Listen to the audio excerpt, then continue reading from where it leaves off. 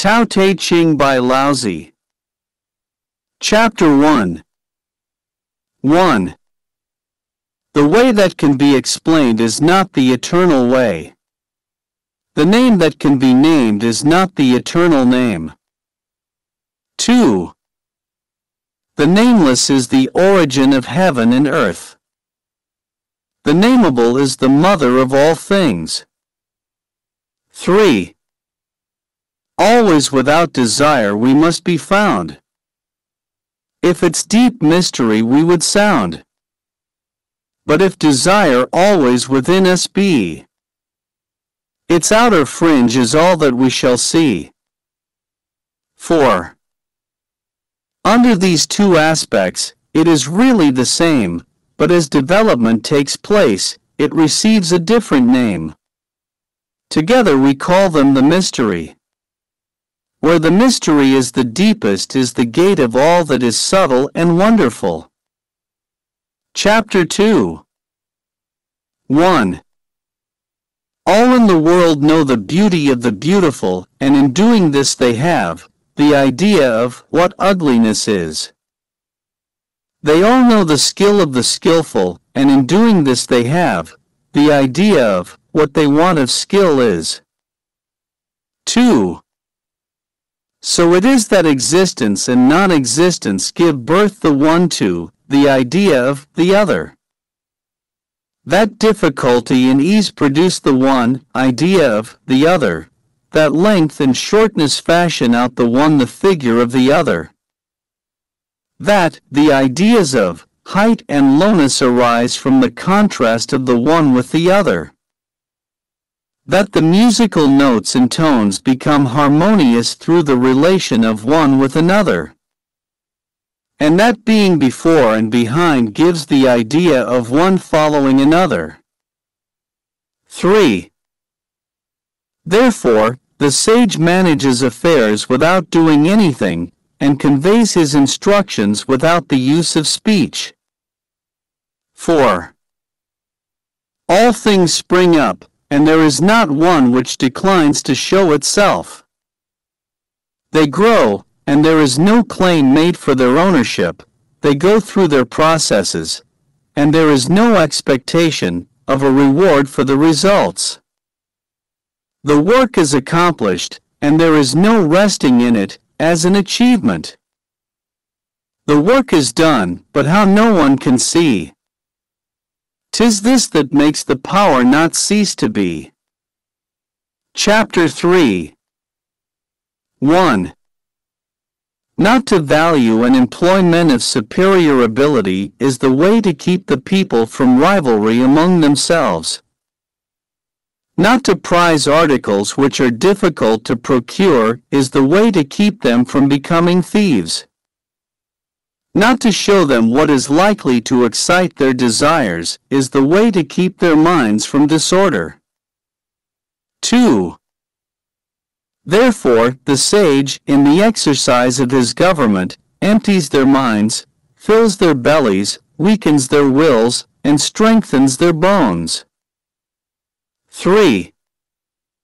He constantly tries to keep them without knowledge and without desire, and where there are those who have knowledge, to keep them from presuming to act on it. When there is this abstinence from action, good order is universal. Chapter 4. 1. The way is, like, the emptiness of a vessel. And in our employment of it we must be on our guard against all fullness.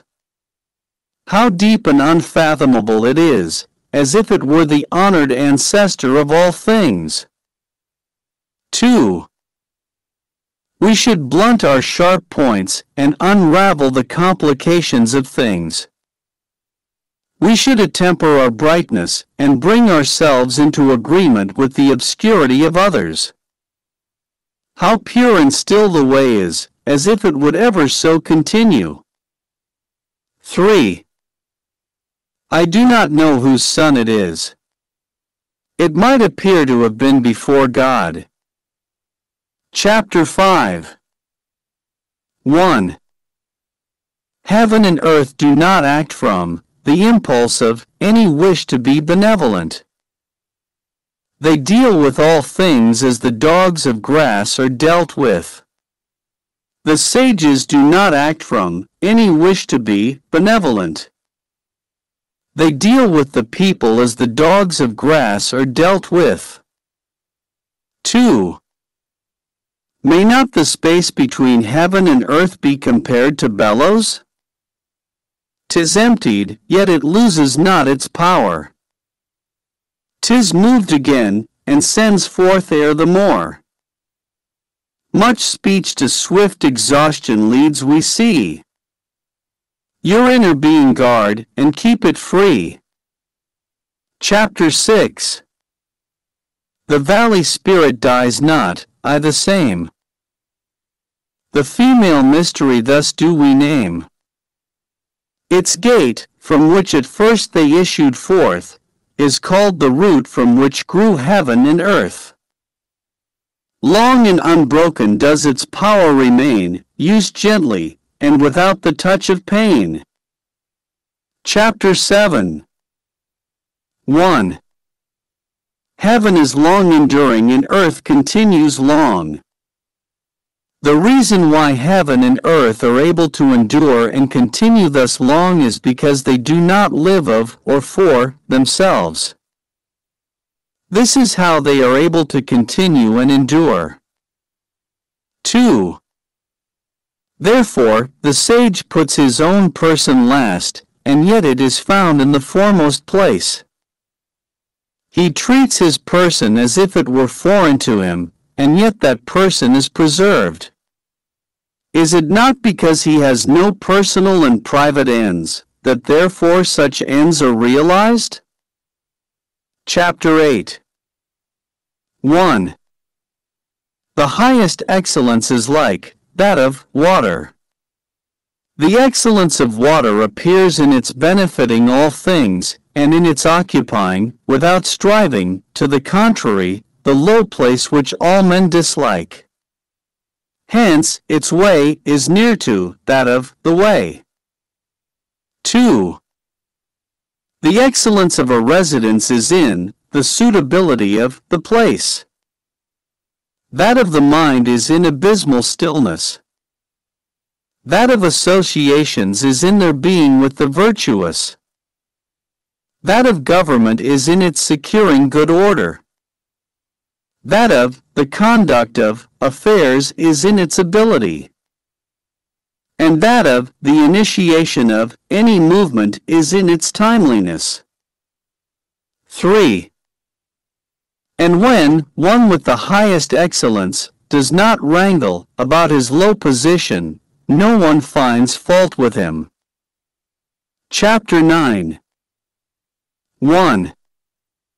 It is better to leave a vessel unfilled than to attempt to carry it when it is full. If you keep feeling a point that has been sharpened, the point cannot long preserve its sharpness. 2. When gold and jade fill the hall, their possessor cannot keep them safe. When wealth and honors lead to arrogance, this brings its evil on itself. When the work is done, and one's name is becoming distinguished, to withdraw into obscurity is the way of heaven. Chapter 10. 1. When the intelligent and animal souls are held together in one embrace, they can be kept from separating. When one gives undivided attention to the vital breath, and brings it to the utmost degree of pliancy, he can become as a tender babe. When he has cleansed away the most mysterious sights of his imagination, he can become without a flaw. 2. In loving the people and ruling the state, cannot he proceed without any purpose of action? In the opening and shutting of his gates of heaven, cannot he do so as a female bird? While his intelligence reaches in every direction, cannot he appear to be without knowledge? 3. The way produces all things and nourishes them. It produces them and does not claim them as its own. It does all, and yet does not boast of it. It presides over all, and yet does not control them. This is what is called the mysterious quality of the way. Chapter 11. The 30 spokes unite in the one nave, but it is on the empty space, for the axle, that the use of the wheel depends. Clay is fashioned into vessels, but it is on their empty hollowness that their use depends. The door and windows are cut out, from the walls, to form an apartment, but it is on the empty space within that its use depends. Therefore, what has a positive existence serves for profitable adaptation, and what has not that for actual usefulness. Chapter 12. 1. Colors 5 hues from the eyes their sight will take. Music's 5 notes the ears as deaf can make. The flavors 5 deprive the mouth of taste. The chariot course and the wild hunting waste make mad the mind. And objects rare and strange, sought for, men's conduct will to evil change. 2. Therefore, the sage seeks to satisfy the craving of the belly, and not the insatiable longing of the eyes. He puts from him the latter, and prefers to seek the former. Chapter 13. 1. Favor and disgrace would seem equally to be feared. Honor and great calamity to be regarded as personal conditions of the same kind. 2. What is meant by speaking thus of favor and disgrace? Disgrace is being in a low position after the enjoyment of favor. The getting that favor leads to the apprehension of losing it, and the losing it leads to the fear of still greater calamity. This is what is meant by saying that favor and disgrace would seem equally to be feared. And what is meant by saying that honor and great calamity are to be, similarly, regarded as personal conditions? What makes me liable to great calamity is my having the body, which I call myself.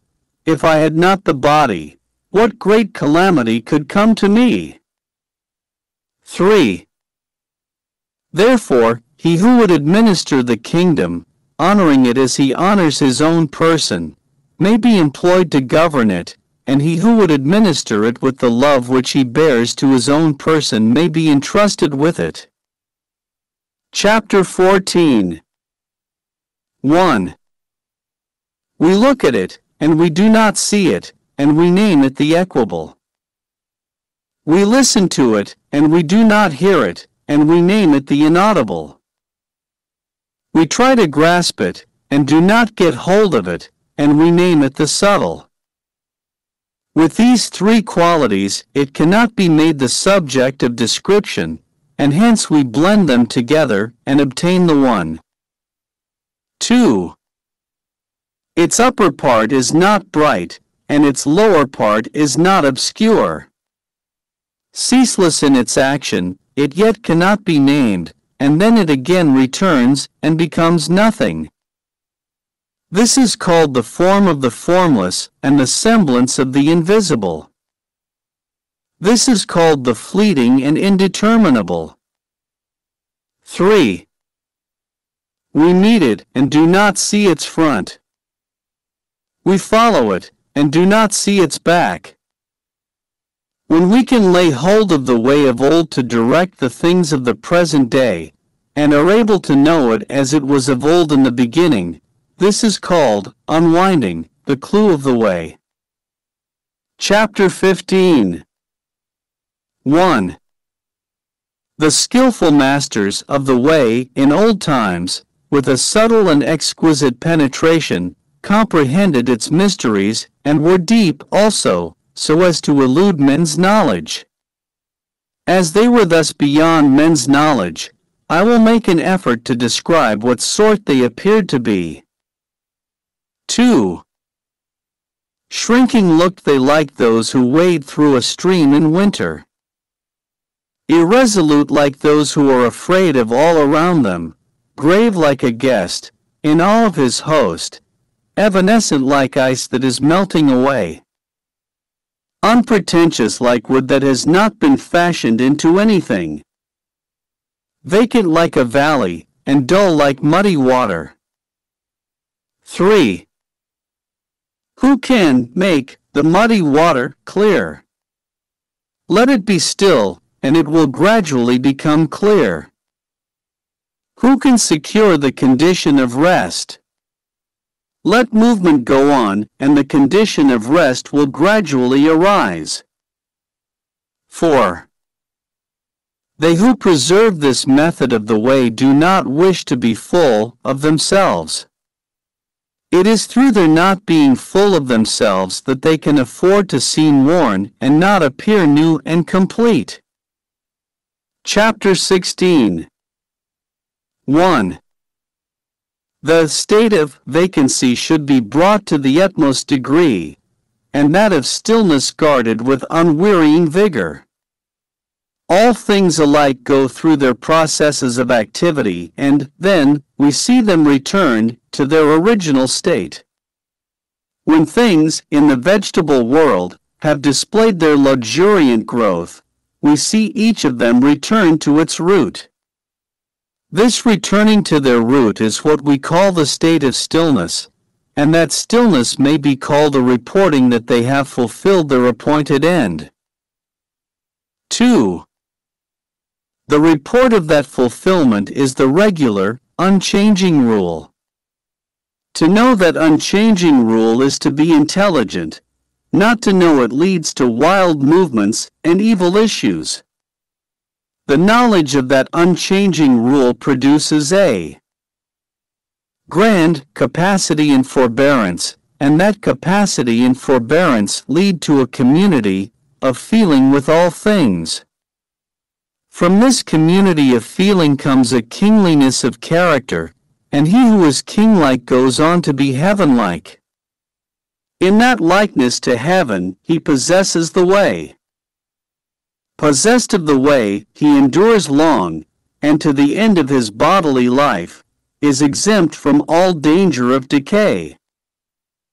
Chapter 17. 1. In the highest antiquity, the people did not know that there were their rulers. In the next age they loved them and praised them. In the next they feared them, in the next they despised them. Thus it was that when faith in the way was deficient in the rulers, a want of faith in them ensued in the people. 2. How irresolute did those earliest rulers appear, showing by their reticence the importance which they set upon their words. Their work was done and their undertakings were successful, while the people all said, "We are as we are of ourselves."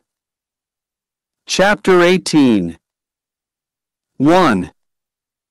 When the great way or method, ceased to be observed, benevolence and righteousness came into vogue. Then appeared wisdom and shrewdness, and there ensued great hypocrisy. 2. When harmony no longer prevailed throughout the 6 kinships, filial sons found their manifestation. When the states and clans fell into disorder, loyal ministers appeared. Chapter 19. 1. If we could renounce our sageness and discard our wisdom, it would be better for the people 100-fold. If we could renounce our benevolence and discard our righteousness, the people would again become filial and kindly.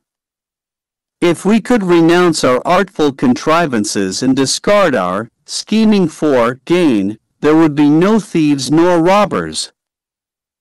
2. Those three methods of government, thought olden ways and elegance did fail, and made these names their want of worth to veil. But simple views and courses plain and true would selfishly ends and many lusts eschew. Chapter 20. 1.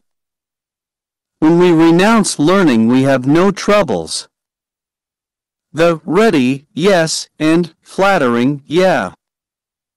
Small is the difference they display. But mark their issues, good and ill.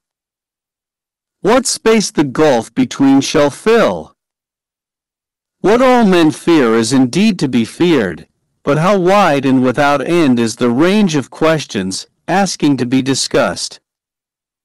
2. The multitude of men look satisfied and pleased, as if enjoying a full banquet, as if mounted on a tower in spring.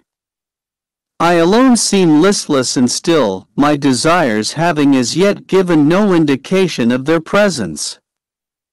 I am like an infant that has not yet smiled. I look dejected and forlorn, as if I had no home to go to. The multitude of men all have enough and to spare. I alone seem to have lost everything. My mind is that of a stupid man. I am in a state of chaos. Ordinary men look bright and intelligent, while I alone seem to be benighted. They look full of discrimination, while I alone am dull and confused. I seem to be carried about as on the sea, drifting as if I had nowhere to rest. All men have their spheres of action, while I alone seem dull and incapable, like a rude borderer. Thus, I alone am different from other men, but I value the nursing mother, the way. Chapter 21.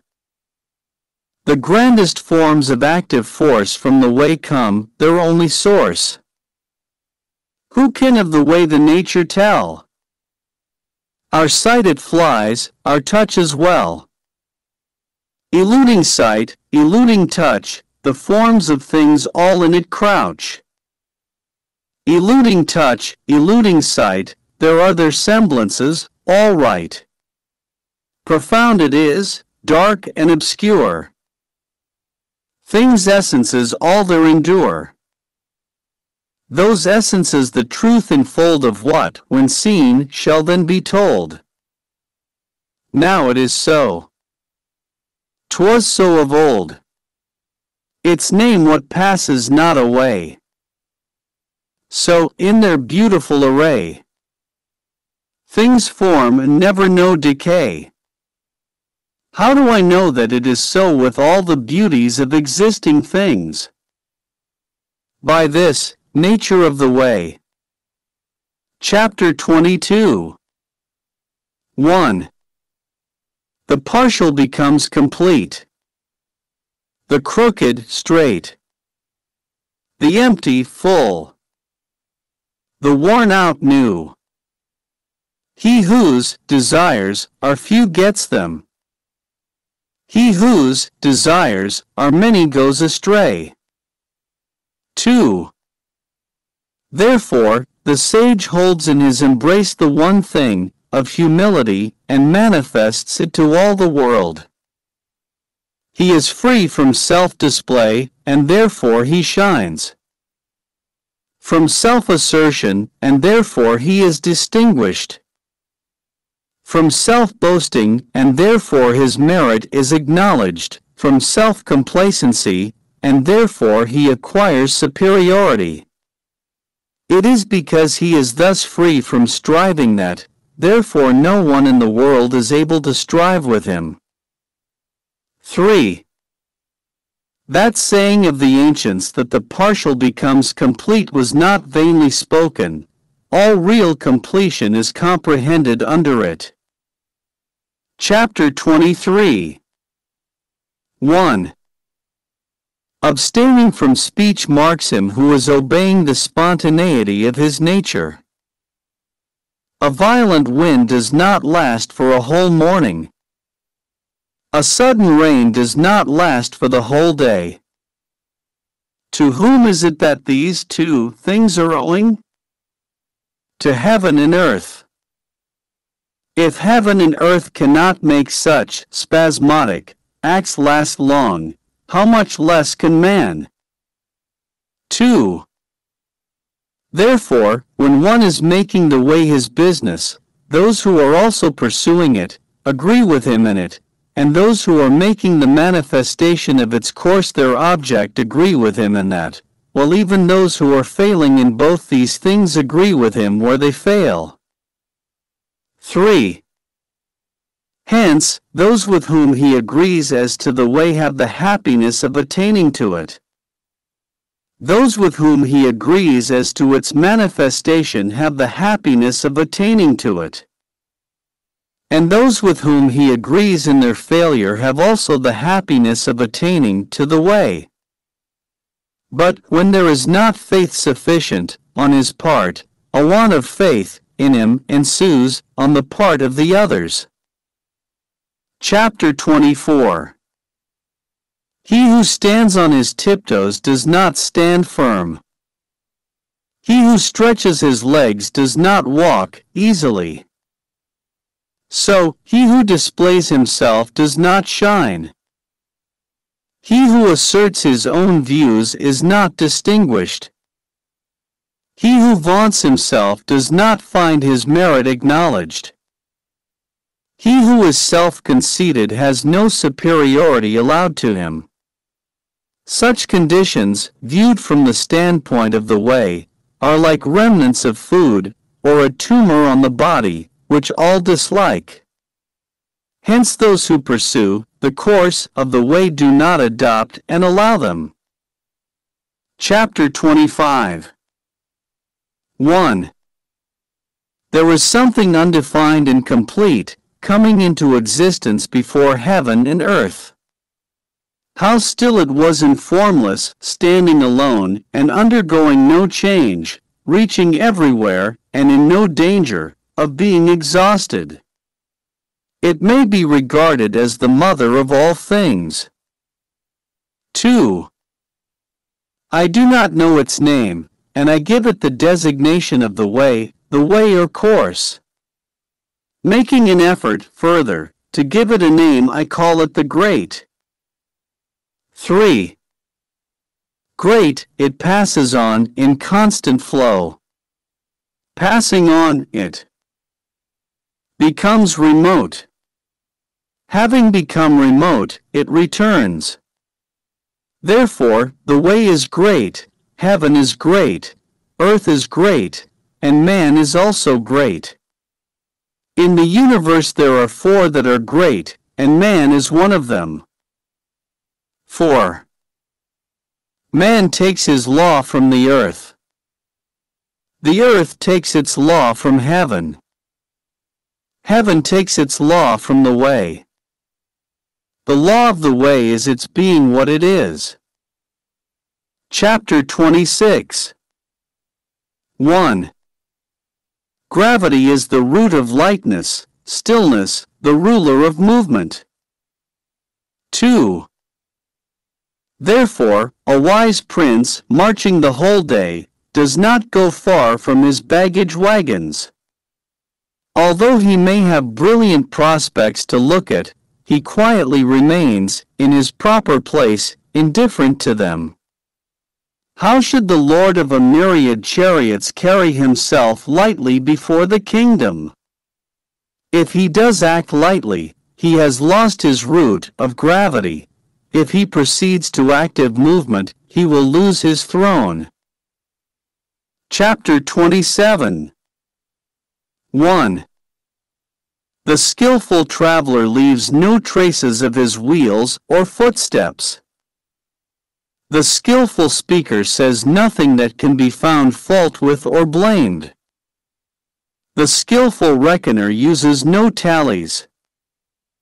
The skillful closer needs no bolts or bars, while to open what he has shut will be impossible. The skillful binder uses no strings or knots, while to unloose what he has bound will be impossible. In the same way the sage is always skillful at saving men, and so he does not cast away any man. He is always skillful at saving things, and so he does not cast away anything. This is called hiding the light of his procedure. 2. Therefore, the man of skill is a master, to be looked up to by him who has not the skill. And he who has not the skill is the helper of, the reputation of, him who has the skill. If the one did not honor his master, and the other did not rejoice in his helper, an observer, though intelligent, might greatly err about them. This is called the utmost degree of mystery. Chapter 28. 1. He who knows his manhood strength, yet still his female feebleness maintains. As to one channel flow the many drains, all come to him, yea, all beneath the sky. Thus, he the constant excellence retains. The simple child again, free from all stains.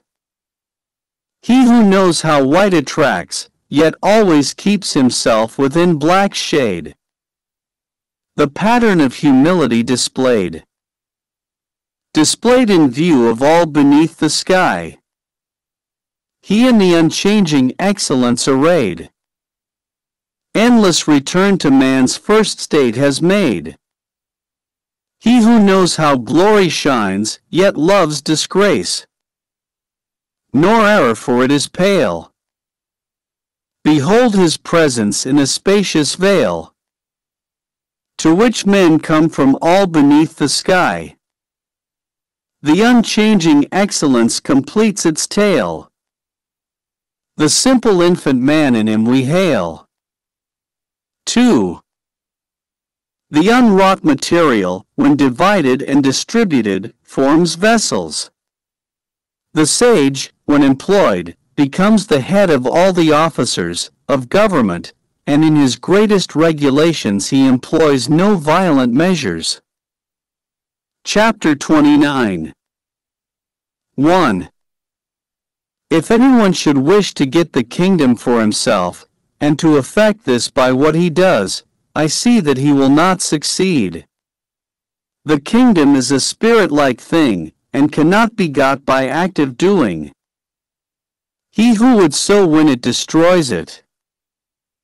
He who would hold it in his grasp loses it. 2.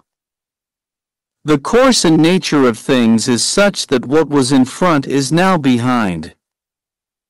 What warmed anon we freezing find. Strength is of weakness oft the spoil. The store in ruins mocks our toil. Hence the sage puts away excessive effort, extravagance, and easy indulgence. Chapter 30. 1. He who would assist a lord of men in harmony with the way will not assert his mastery in the kingdom by force of arms. Such a course is sure to meet with its proper return. 2. Wherever a host is stationed, briars and thorns spring up. In the sequence of great armies there are sure to be bad years. 3. A skillful commander strikes a decisive blow and stops.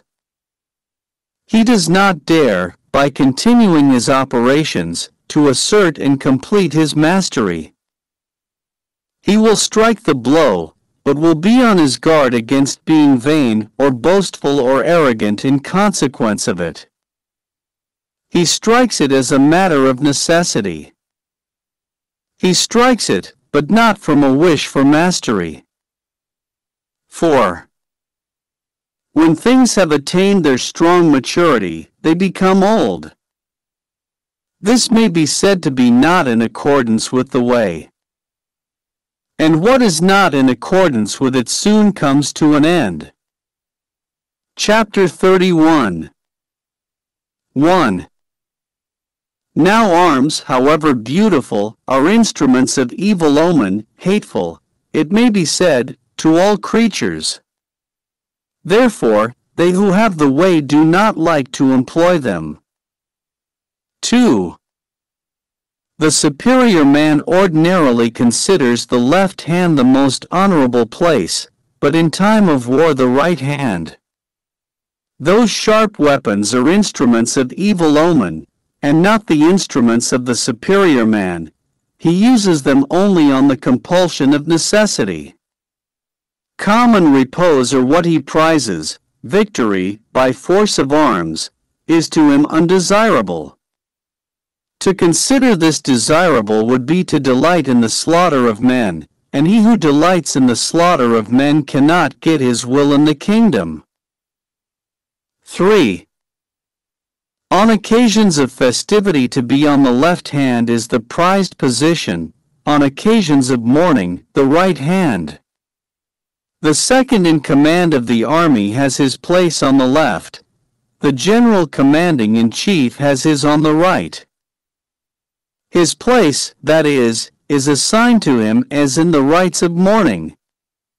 He who has killed multitudes of men should weep for them with the bitterest grief, and the victor in battle has his place, rightly, according to those rites. Chapter 32. 1.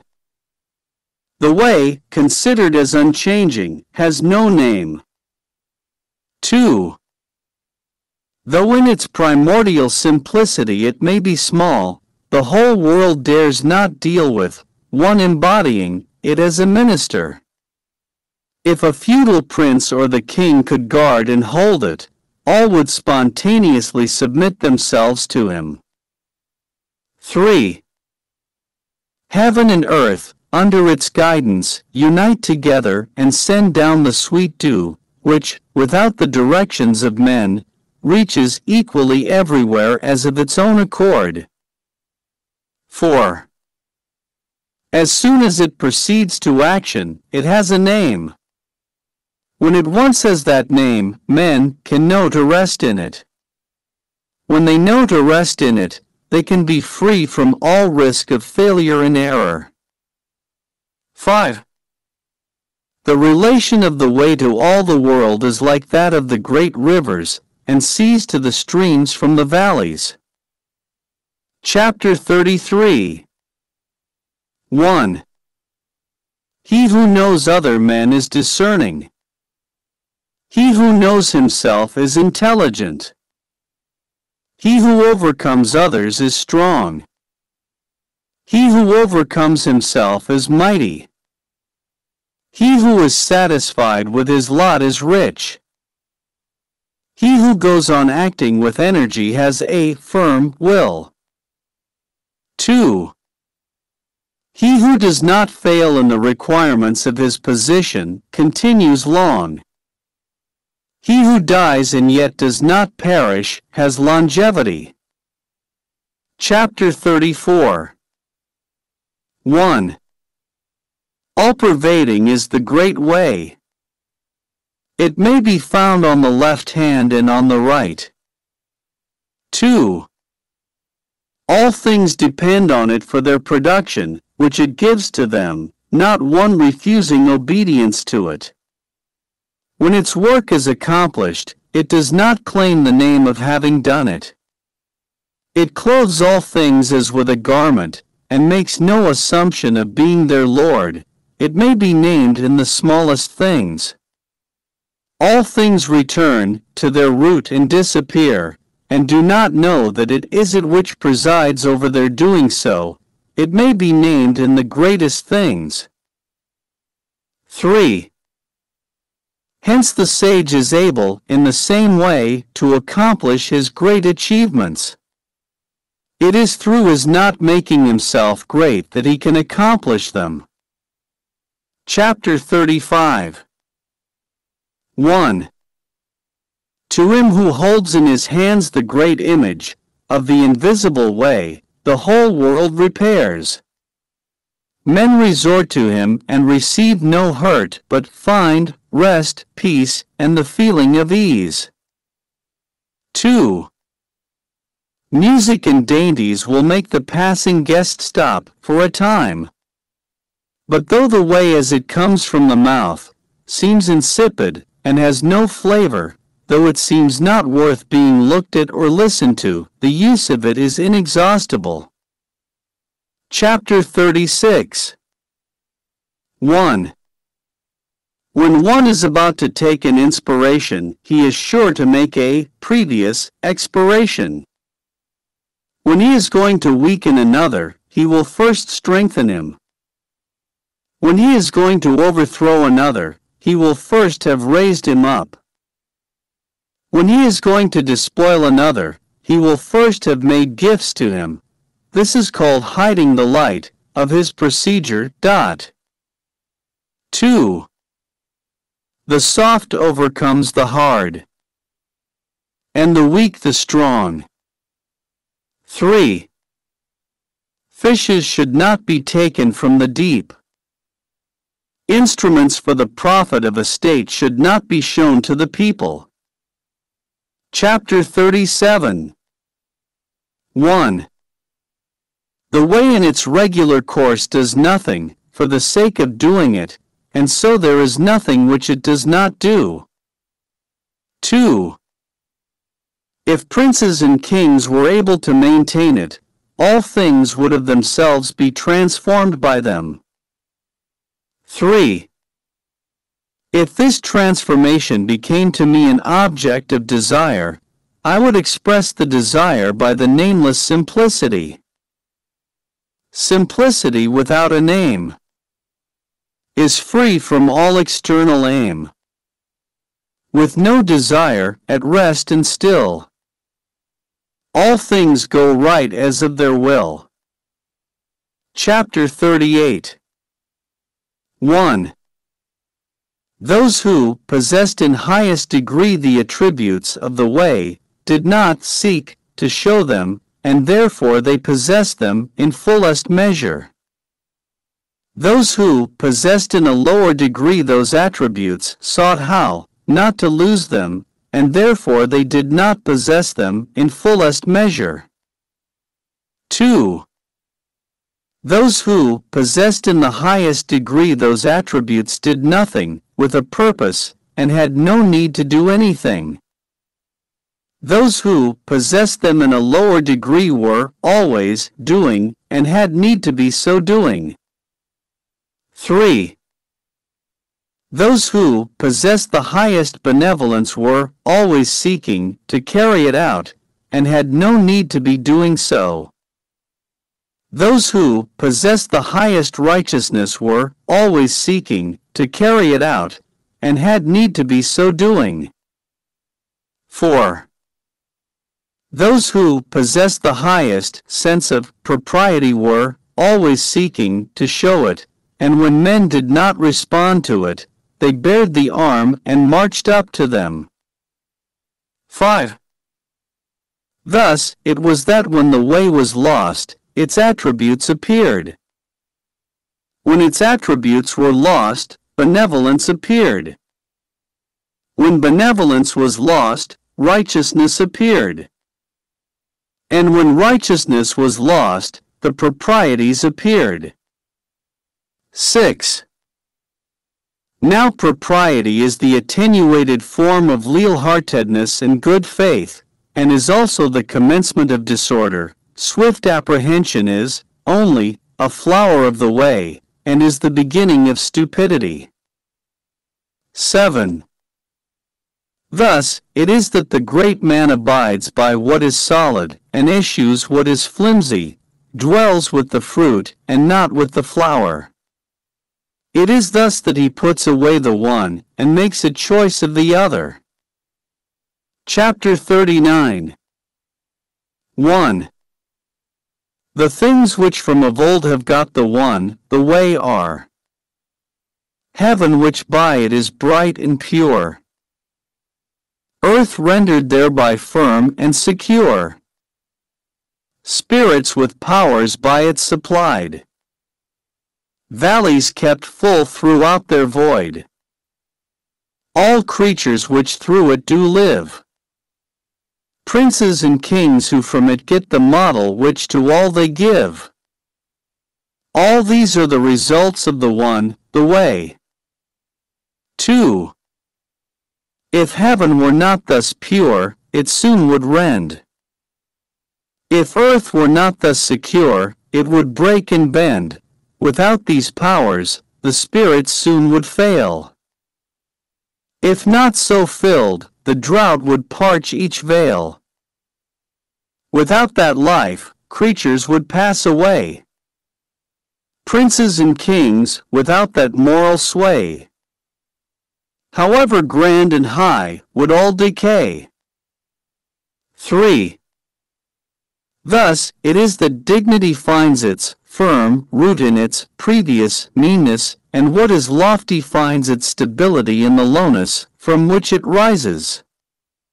Hence princes and kings call themselves orphans, men of small virtue, and as carriages without a nave.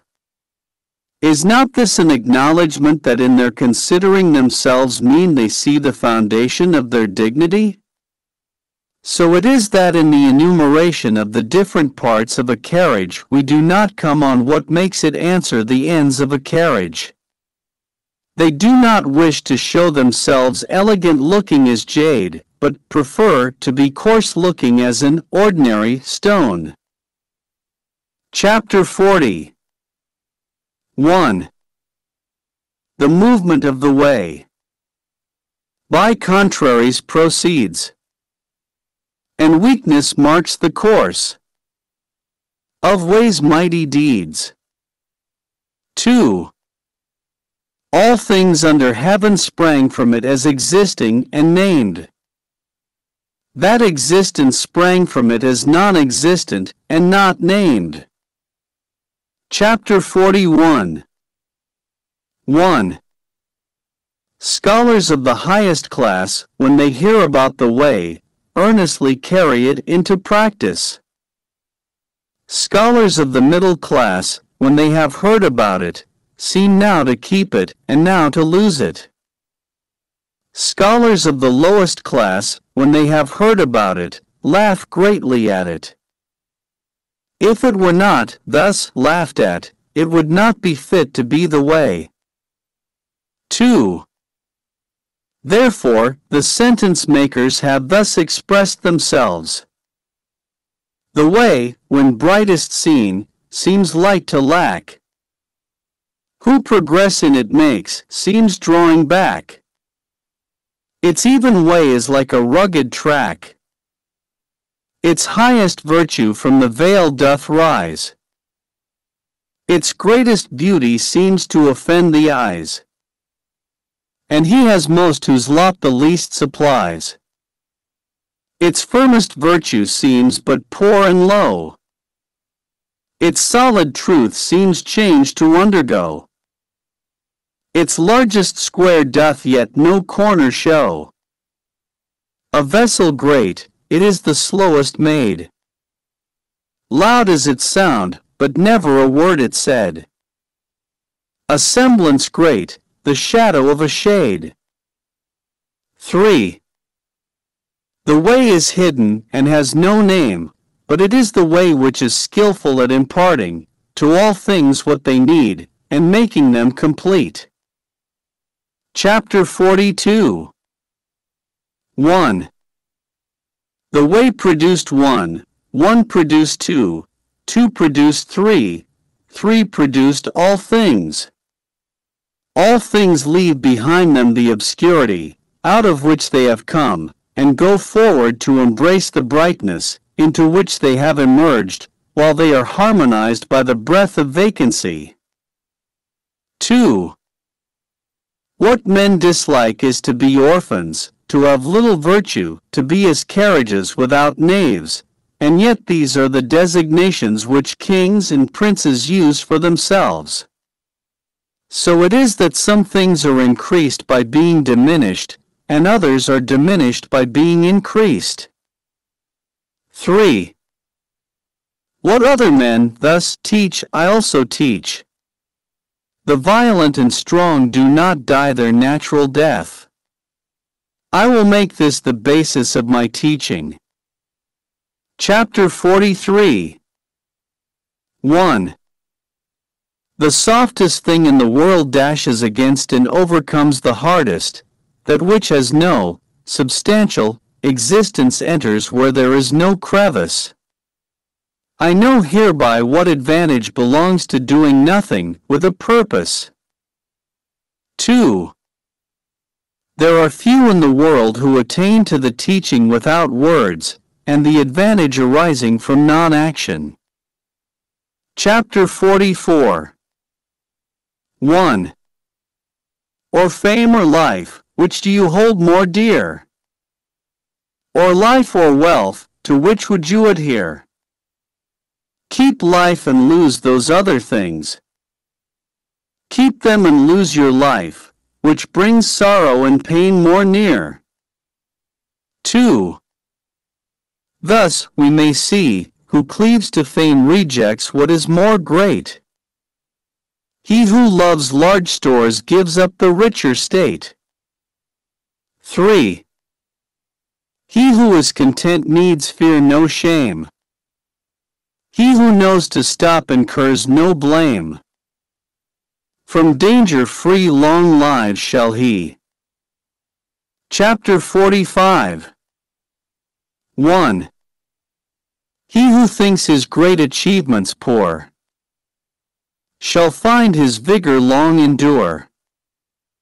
Of greatest fullness, deemed a void, exhaustion ne'er shall stem the tide. Do thou what straight still crooked deem, thy greatest art still stupid seem, and eloquence a stammering scream. 2. Constant action overcomes cold. Being still overcomes heat. Purity and stillness give the correct law to all under heaven. Chapter 46. 1. When the way prevails in the world, they send back their swift horses to draw the dung carts. When the way is disregarded in the world, the war horses breed in the borderlands. 2. There is no guilt greater than to sanction ambition. No calamity greater than to be discontented with one's lot, no fault greater than the wish to be getting. Therefore, the sufficiency of contentment is an enduring and unchanging sufficiency. Chapter 47. 1. Without going outside his door, one understands all that takes place under the sky. Without looking out from his window, one sees the way of heaven. The farther that one goes out from himself, the less he knows. 2. Therefore, the sages got their knowledge without traveling, gave their right names to things without seeing them, and accomplished their ends without any purpose of doing so. Chapter 48. 1. He who devotes himself to learning seeks from day to day to increase his knowledge. He who devotes himself to the way seeks from day to day to diminish his doing. 2. He diminishes it and again diminishes it, till he arrives at doing nothing on purpose. Having arrived at this point of non-action, there is nothing which he does not do. 3. He who gets as his own all under heaven does so by giving himself no trouble with that end. If one takes trouble with that end, he is not equal to getting as his own all under heaven. Chapter 49. 1. The sage has no invariable mind of his own, he makes the mind of the people his mind. 2. To those who are good to me, I am good. And to those who are not good to me, I am also good, and thus all get to be good. To those who are sincere with me, I am sincere. And to those who are not sincere with me, I am also sincere, and thus all get to be sincere. 3. The sage has in the world an appearance of indecision, and keeps his mind in a state of indifference to all. The people all keep their eyes and ears directed to him, and he deals with them all as his children. Chapter 50. 1. Men come forth and live, they enter, again, and die. 2. Of every 10, 3 are ministers of life, to themselves, and 3 are ministers of death. 3. There are also 3 in every 10 whose aim is to live, but whose movements tend to the land or place of death. And for what reason? Because of their excessive endeavors to perpetuate life. 4. But I have heard that he who is skillful in managing the life entrusted to him for a time travels on the land without having to shun rhinoceros or tiger, and enters a host without having to avoid a buff coat or sharp weapon. The rhinoceros finds no place in him into which to thrust its horn, nor the tiger a place in which to fix its claws, nor the weapon a place to admit its point. And for what reason? Because there is in him no place of death. Chapter 51. 1. All things are produced by the way, and nourished by its outflowing operation. They receive their forms according to the nature of each, and are completed according to the circumstances of their condition. Therefore, all things without exception honor the way, and exalt its outflowing operation. 2. This honoring of the way and exalting of its operation is not the result of any ordination, but always a spontaneous tribute. 3. Thus it is that the way produces all things, nourishes. Then brings them to their full growth, nurses them, completes them, matures them, maintains them, and overspreads them. 4. It produces them, and makes no claim to the possession of them. It carries them through their processes, and does not vaunt its ability in doing so. It brings them to maturity and exercises no control over them. This is called its mysterious operation. Chapter 52. 1. The way, which originated all under the sky, is to be considered as the mother of them all. 2. When the mother is found, we know what her children should be. When one knows that he is his mother's child, and proceeds to guard the qualities of the mother that belongs to him, to the end of his life he will be free from all peril. 3. Let him keep his mouth closed, and shut up the portals of his nostrils, and all his life he will be exempt from laborious exertion. Let him keep his mouth open, and spend his breath in the promotion of his affairs, and all his life there will be no safety for him. 4. The perception of what is small is the secret of clear-sightedness. The guarding of what is soft and tender is the secret of strength. 5. Who uses well is light, reverting to its source so bright, will from his body ward all blight, and hides the unchanging from men's sight. Chapter 53. 1. If I were suddenly to become known, and put into a position to conduct a government according to the great way, what I should be most afraid of would be a boastful display. 2. The great way or way is very level and easy, but people love the byways.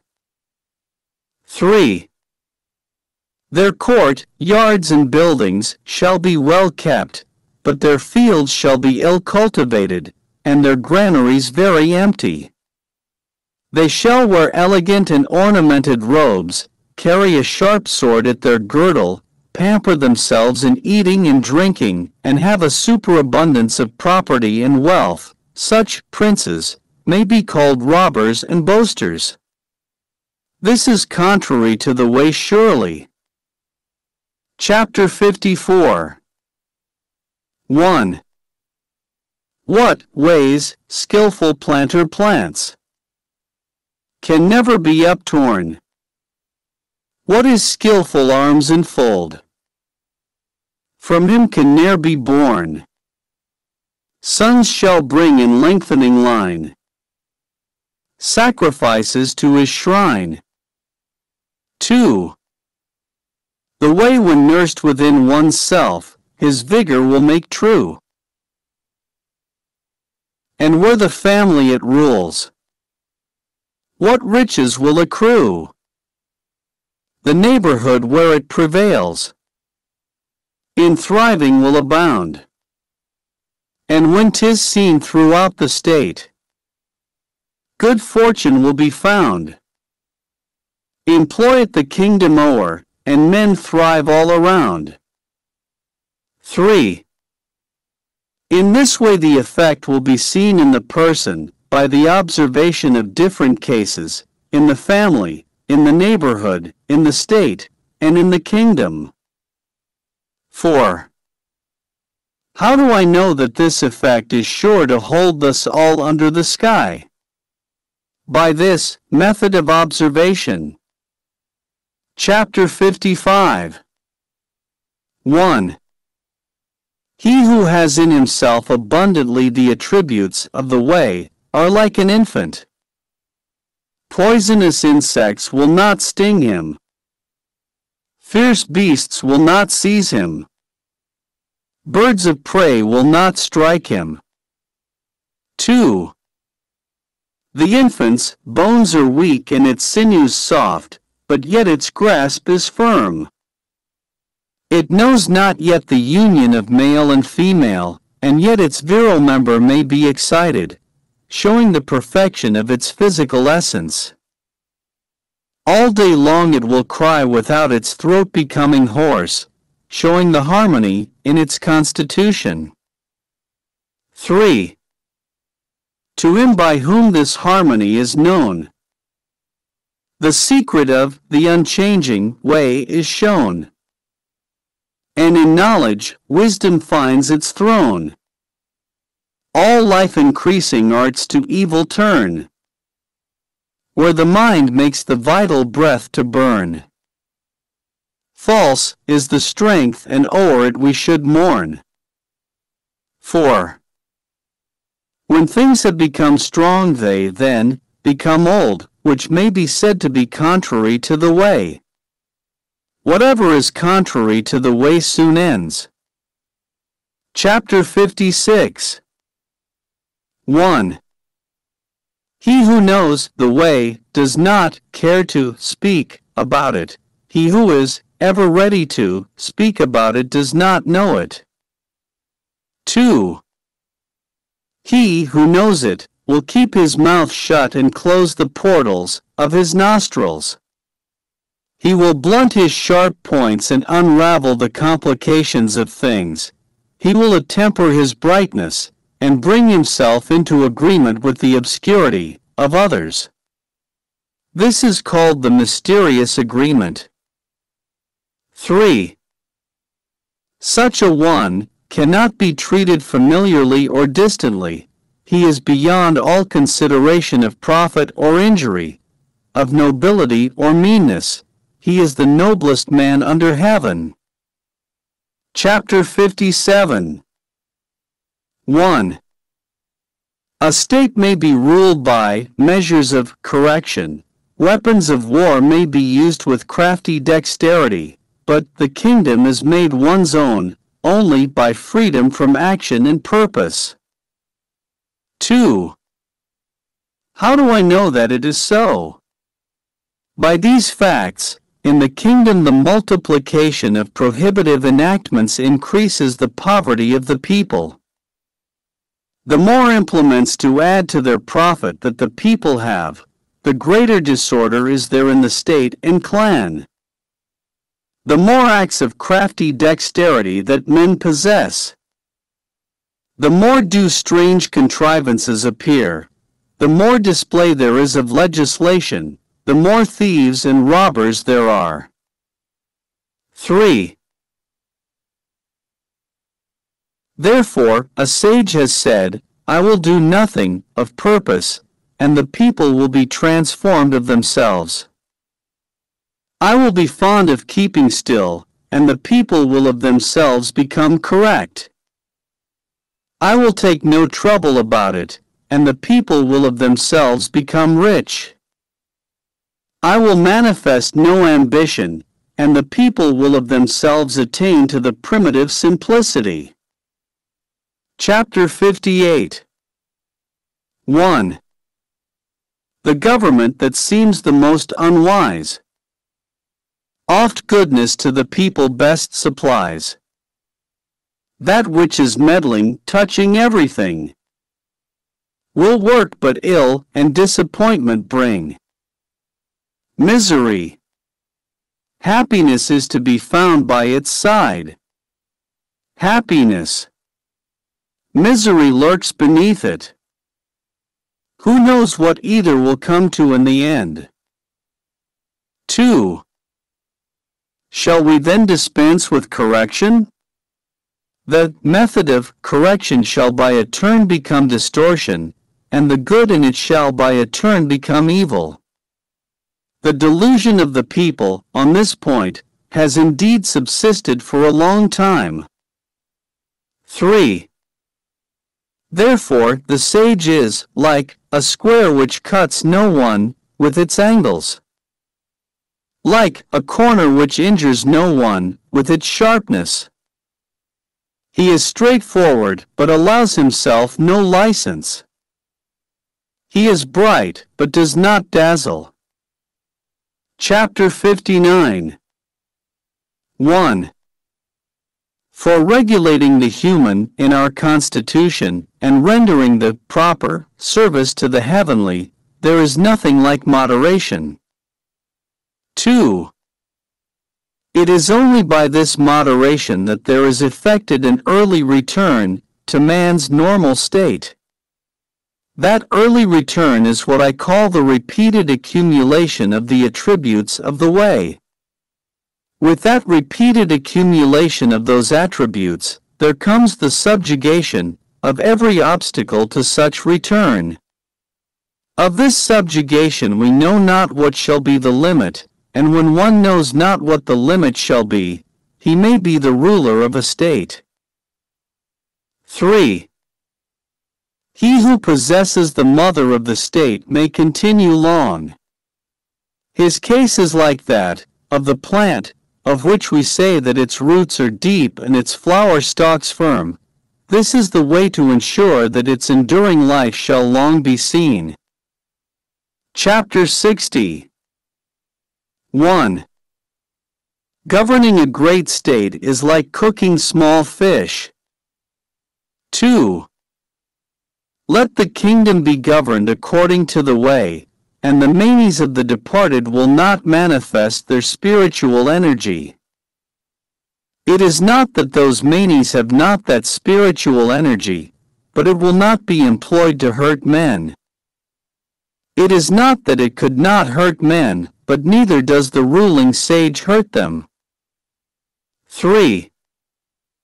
When these two do not injuriously affect each other, their good influences converge in the virtue of the way. Chapter 61. 1.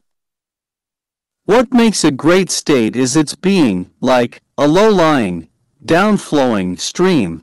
It becomes the center to which tend all the small states under heaven. 2. To illustrate from the case of all females, the female always overcomes the male by her stillness. Stillness may be considered a sort of abasement. 3. Thus, it is that a great state, by condescending to small states, gains them for itself, and that small states, by abasing themselves to a great state, win it over to them. In the one case the abasement leads to gaining adherents. In the other case to procuring favor. 4. The great state only wishes to unite men together and nourish them. A small state only wishes to be received by, and to serve, the other. Each gets what it desires, but the great state must learn to abase itself. Chapter 62. 1. The way has of all things the most honored place. No treasures give good men so rich a grace. Bad men it guards, and doth their ill efface. 2. Its admirable words can purchase honor. Its admirable deeds can raise their performer above others. Even men who are not good are not abandoned by it. 3. Therefore, when the sovereign occupies his place as the Son of Heaven, and he has appointed his 3 ducal ministers, though a prince, or descend in a round symbol of rank large enough to fill both the hands, and that is the precursor of the team of horses, in the courtyard, such an offering would not be equal to a lesson of this way, which one might present on his knees. 4. Why was it that the ancients prized this way so much? Was it not because it could be got by seeking for it, and the guilty could escape from the stain of their guilt by it? This is the reason why all under heaven consider it the most valuable thing. Chapter 63.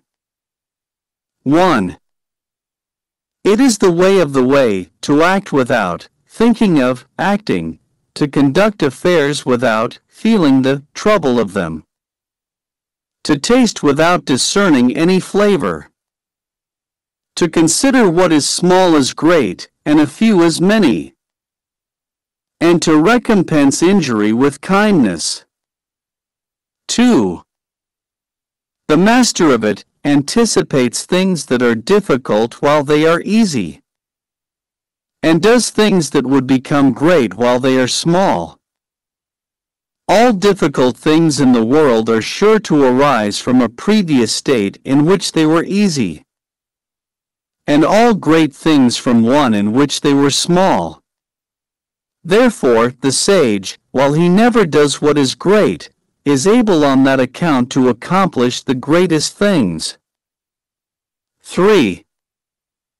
He who lightly promises is sure to keep but little faith. He who is continually thinking things easy is sure to find them difficult.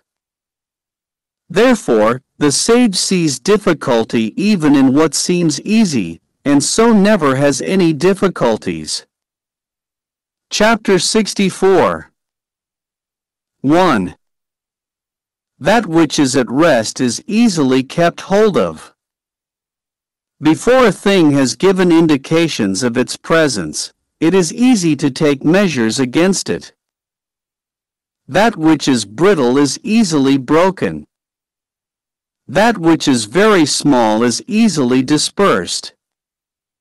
Action should be taken before a thing has made its appearance. Order should be secured before disorder has begun. 2. The tree which fills the arms grew from the tiniest sprout. The tower of 9 stories rose from a small heap of earth. The journey of 1,000 li commenced with a single step. 3. He who acts with an ulterior purpose does harm. He who takes hold of a thing, in the same way, loses his hold. The sage does not act so, and therefore does no harm. He does not lay hold so, and therefore does not lose his bold. But people in their conduct of affairs are constantly ruining them when they are on the eve of success. If they were careful at the end as they should be at the beginning, they would not so ruin them. 4. Therefore, the sage desires what other men do not desire, and does not prize things difficult to get. He learns what other men do not learn, and turns back to what the multitude of men have passed by. Thus, he helps the natural development of all things, and does not dare to act with an ulterior purpose of his own. Chapter 65. 1.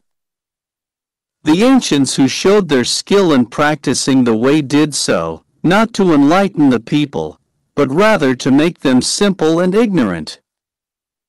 2. The difficulty in governing the people arises from their having much knowledge. He who tries to govern a state by his wisdom is a scourge to it, while he who does not try to do so is a blessing. 3. He who knows these two things finds in them also his model and rule. Ability to know this model and rule constitutes what we call the mysterious excellence of a governor. Deep and far-reaching is such mysterious excellence, showing indeed its possessor as opposite to others, but leading them to a great conformity to him. Chapter 66. 1. That whereby the rivers and seas are able to receive the homage and tribute of all the valley streams, is their skill in being lower than them. It is thus that they are the kings of them all. So it is that the sage ruler, wishing to be above men, puts himself by his words below them, and, wishing to be before them, places his person behind them. 2. In this way, though he has his place above them, men do not feel his weight, nor though he has his place before them, do they feel it an injury to them. 3. Therefore, all in the world delight to exalt him, and do not weary of him. Because he does not strive, no one finds it possible to strive with him. Chapter 67. 1. All the world says that, while my way is great, it yet appears to be inferior to other systems of teaching. Now it is just its greatness that makes it seem to be inferior. If it were like any other system, for long would its smallness have been known. 2. But I have three precious things which I prize and hold fast. The first is gentleness, the second is economy, and the third is shrinking from taking precedence of others. 3. With that gentleness I can be bold. With that economy I can be liberal. Shrinking from taking precedence of others, I can become a vessel of the highest honor. Nowadays they give up gentleness, and are all for being bold, economy, and are all for being liberal, the hindmost place, and seek only to be foremost, of all which the end is death. 4. Gentleness is sure to be victorious even in battle, and firmly to maintain its ground. Heaven will save its possessor by his very gentleness protecting him. Chapter 68. He who in wars has skill assumes no martial port. He who fights with most good will to rage makes no resort. He who vanquishes yet still keeps from his foes apart.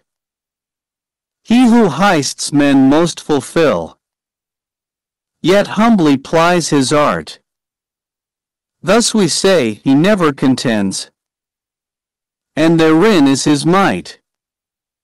Thus we say men's wills he bends, that they within unite.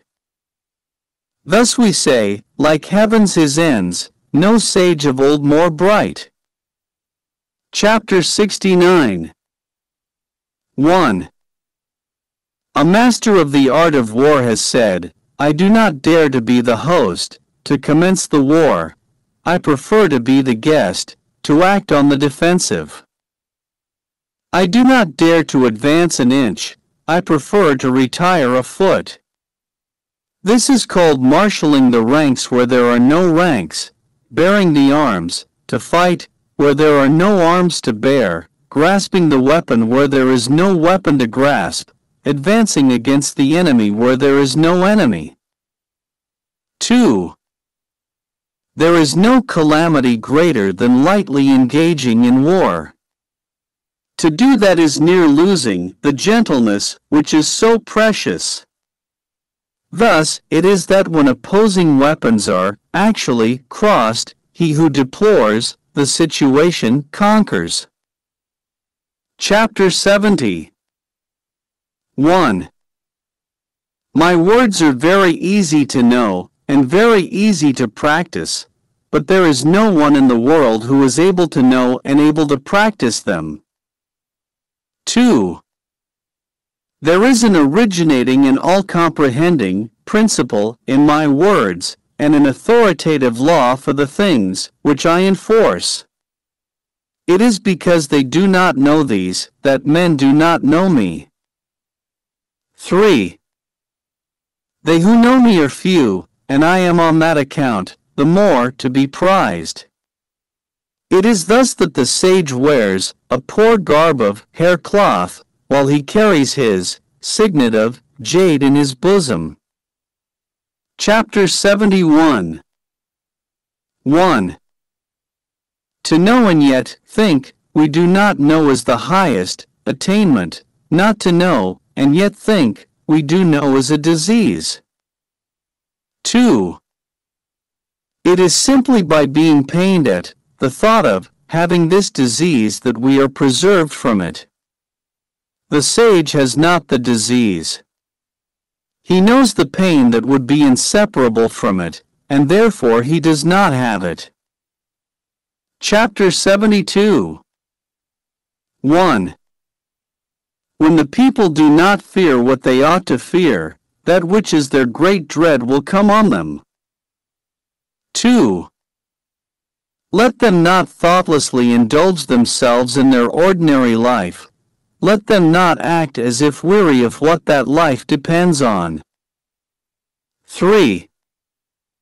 It is by avoiding such indulgence that such weariness does not arise. 4. Therefore, the sage knows these things of himself, but does not parade his knowledge, loves, but does not appear to set a value on himself. And thus, he puts the latter alternative away, and makes a choice of the former. Chapter 73. 1. He whose boldness appears in his daring to do wrong in defiance of the laws is put to death.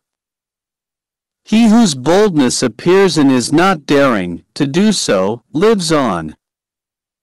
Of these two cases the one appears to be advantageous, and the other to be injurious. But when heaven's anger smites a man, who the cause shall truly scan? On this account the sage feels a difficulty as to what to do in the former case. 2. It is the way of heaven not to strive, and yet it skillfully overcomes. Not to speak, and yet it is skillful in obtaining a reply. Does not call, and yet men come to it of themselves. Its demonstrations are quiet, and yet its plans are skillful and effective. The meshes of the net of heaven are large, far apart, but letting nothing escape. Chapter 74. 1. The people do not fear death. To what purpose is it to try to frighten them with death? If the people were always in awe of death, and I could always seize those who do wrong, and put them to death, who would dare to do wrong? 2. There is always one who presides over the infliction of death. He who would inflict death in the room of him, who so presides over it, may be described as hewing wood instead of a great carpenter. Seldom is it that he who undertakes the hewing, instead of the great carpenter, does not cut his own hands. Chapter 75. 1. The people suffer from famine because of the multitude of taxes consumed by their superiors. It is through this that they suffer famine. 2. The people are difficult to govern because of the excessive agency of their superiors in governing them. It is through this that they are difficult to govern. 3. The people make light of dying because of the greatness of their labors in seeking for the means of living. It is this which makes them think light of dying. Thus, it is that to leave the subject of living altogether out of view is better than to set a high value on it. Chapter 76. 1. Man at his birth is supple and weak, at his death firm and strong. So it is with all things. Trees and plants, in their early growth, are soft and brittle, at their death dry and withered. 2. Thus, it is that firmness and strength are the concomitants of death, softness and weakness the concomitants of life. 3. Hence, he who relies on the strength of his forces does not conquer, and a tree which is strong will fill the outstretched arms, and thereby invites the feller. 4. Therefore, the place of what is firm and strong is below, and that of what is soft and weak is above. Chapter 77. 1. May not the way of heaven be compared to the method of bending a bow? The part of the bow which was high is brought low, and what was low is raised up. So heaven diminishes where there is superabundance, and supplements where there is deficiency. 2. It is the way of heaven to diminish superabundance, and to supplement deficiency. It is not so with the way of man. He takes away from those who have not enough to add to his own superabundance. 3. Who can take his own superabundance, and therewith serve all under heaven? Only he who is in possession of the way. 4. Therefore the ruling sage acts without claiming the results as his. He achieves his merit, and does not rest arrogantly in it. He does not wish to display his superiority. Chapter 78. 1. There is nothing in the world more soft and weak than water, and yet for attacking things that are firm and strong there is nothing that can take precedence of it, for there is nothing so effectual for which it can be changed. 2. Everyone in the world knows that the soft overcomes the hard, and the weak the strong, but no one is able to carry it out in practice. 3.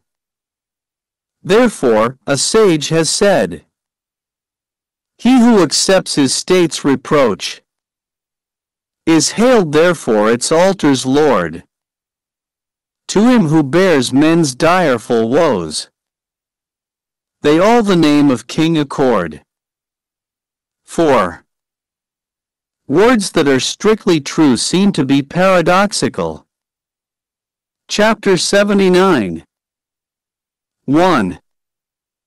When a reconciliation is effected between two parties after a great animosity, there is sure to be a grudge remaining in the mind of the one who was wrong. And how can this be beneficial to the other? 2. Therefore, to guard against this, the sage keeps the left-hand portion of the record of the engagement, and does not insist on the speedy fulfillment of it by the other party.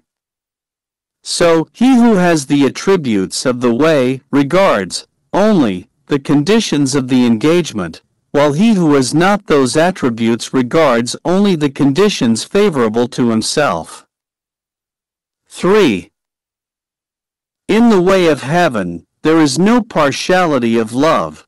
It is always on the side of the good man. Chapter 80. 1. In a little state with a small population, I would so order it that, though there were individuals with the abilities of 10 or 100 men, there should be no employment of them. I would make the people, while looking on death as a grievous thing, yet not remove elsewhere, to avoid it. 2.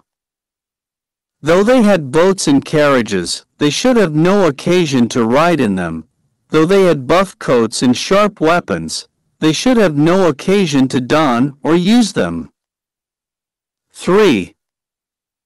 I would make the people return to the use of knotted cords, instead of the written characters. 4.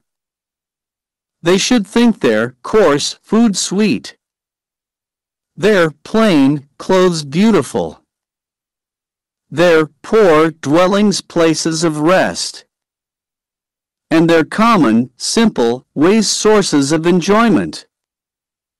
5. There should be a neighboring state within sight, and the voices of the fowls and dogs should be heard all the way from it to us, but I would make the people to old age, even to death, not have any intercourse with it. Chapter 81. 1. Sincere words are not fine, fine words are not sincere.